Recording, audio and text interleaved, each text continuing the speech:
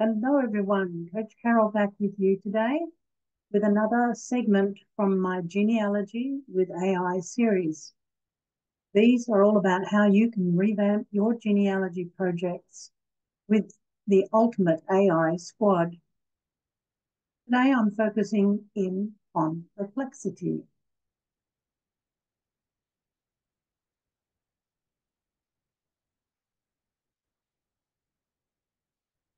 Perplexity is different to the other AI tools that I have been talking about in the last couple of episodes. It's more like a research tool than anything else. It may also help you with a variety of ways in which you can include historical context. There are some terms involved in using Perplexity, and one of those is collections. And this is where you can organize your conversations with Perplexity and keep like-minded ones together in a collection. Conversations are referred to as threads in Perplexity, and you'll also need to know how to prompt it and what the follow-up queries are all about. There's quite a bit more involved with Perplexity. So once again, you do need to decide what it is you need to achieve.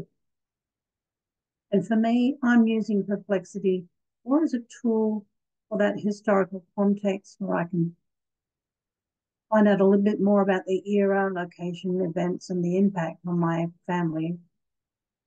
Or if I'm doing specific research on people who have significance or prominence in history and particular places and occasions, will also allow me to gather resources about each of these, including websites, images, and videos.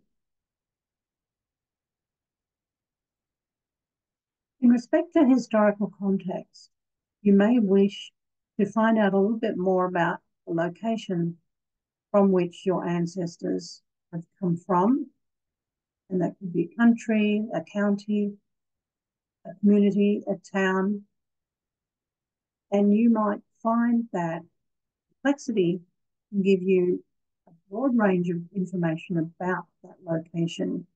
It has a vast history knowledge base. You may also want to find out a bit more about the activities in a particular era regarding your ancestors. And here's where Perplexity comes into its own. It has also a vast knowledge about particular activities and cultures, and processes that have been used over the centuries. You can ask it all sorts of questions about that particular era that you're focusing in on. Within that era, there may have been events that you want to explore in more depth to see what impact they have on your family.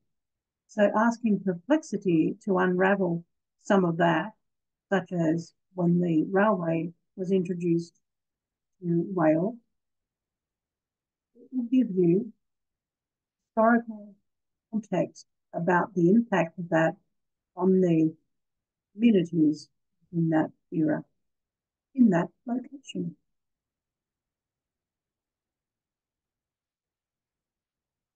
Perplexity is really good at specific research.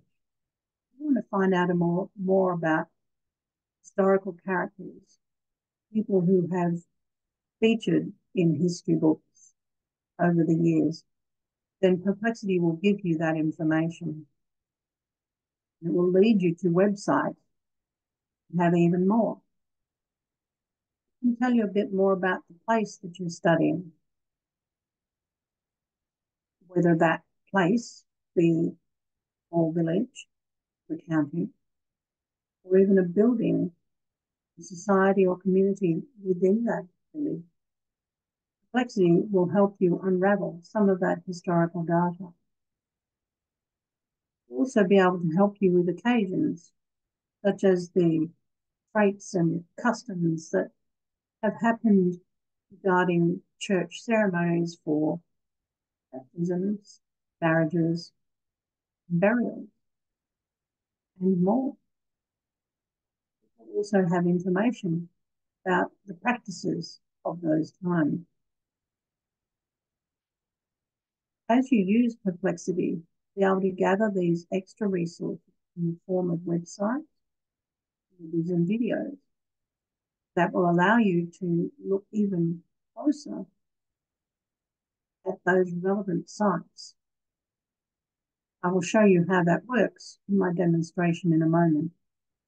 Know that when you are using Perplexity, it will give you sometimes websites, sometimes images, and sometimes videos that are relevant to your query. So now it's time to set up our collections and threads in Perplexity.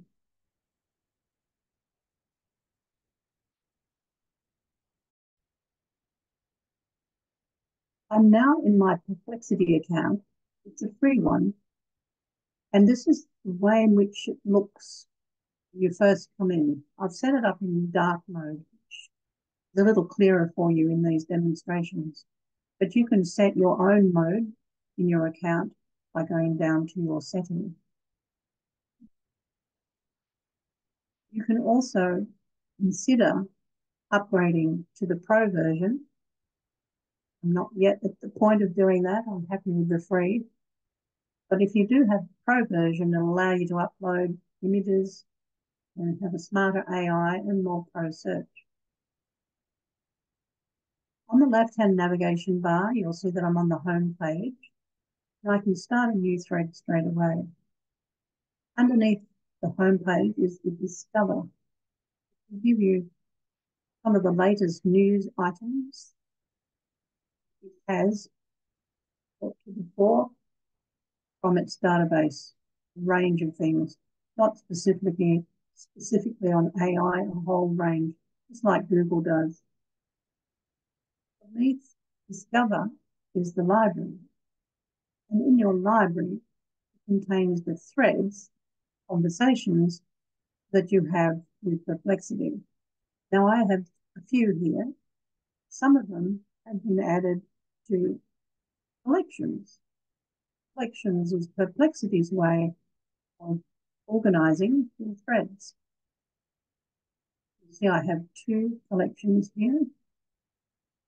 And if I want to add some of my threads to a collection,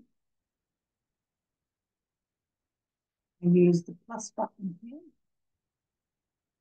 Add it to appropriate collection. It will then show you that at the bottom. Fairly simple to do. If I want to create a new collection, click on the plus button at the top right to give your collection a name.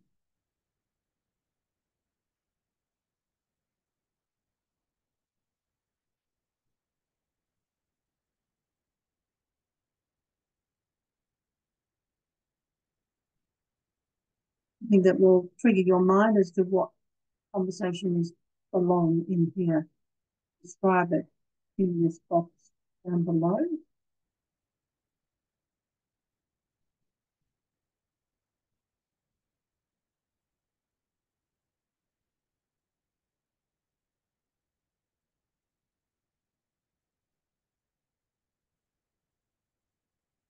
And you can give it a specific instruction, tell it what it is. I'll be a travel agent in this case. I'll just say you are a skilled genealogist. Make it private or shareable. And you can give it a little emoji. For the others. Apply really.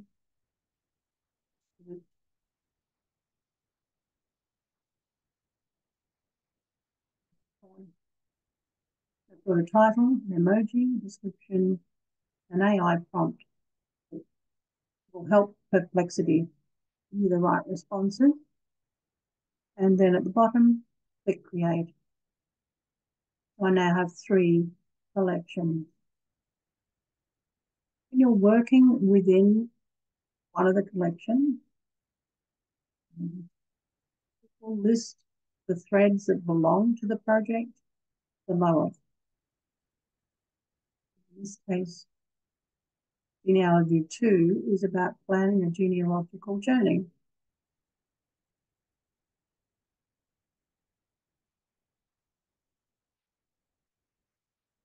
One of the threads in here is brainstorm some blog post topics. And this is a prompt that I've put in place up at the top, where I've asked it to brainstorm some blog post topics that will appeal to those who are building their AI skills. And this is where Perplexity really becomes unique in its response. It gives you some sources at the top. In this case, it's a blog. The next one is one of my own blogs. It's picked up on those words. Another one here, another website.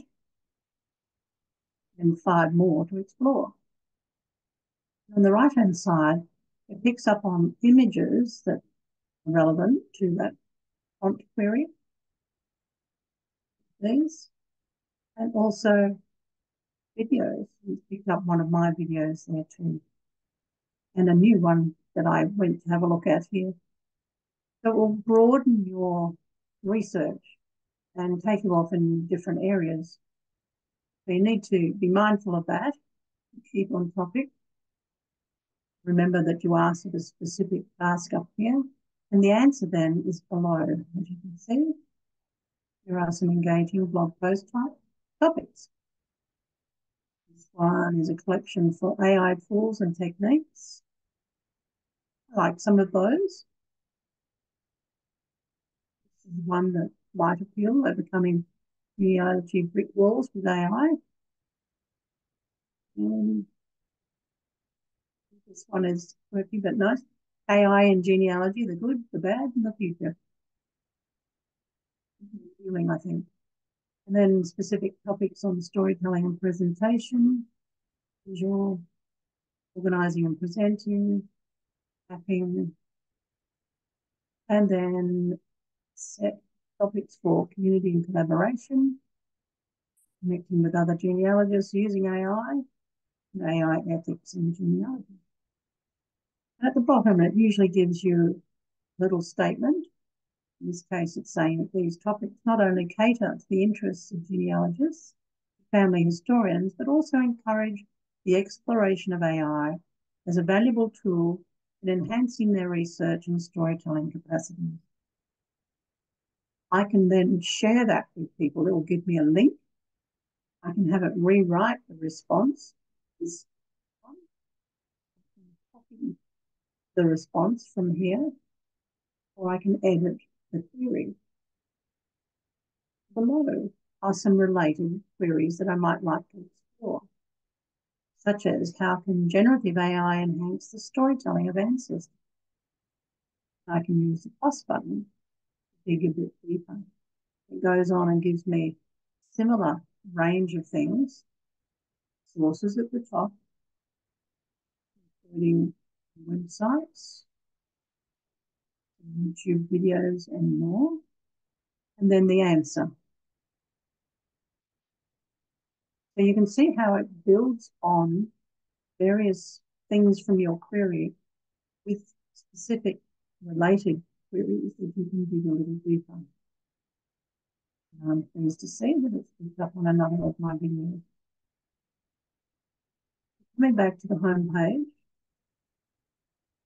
fairly simple to operate within Perplexity.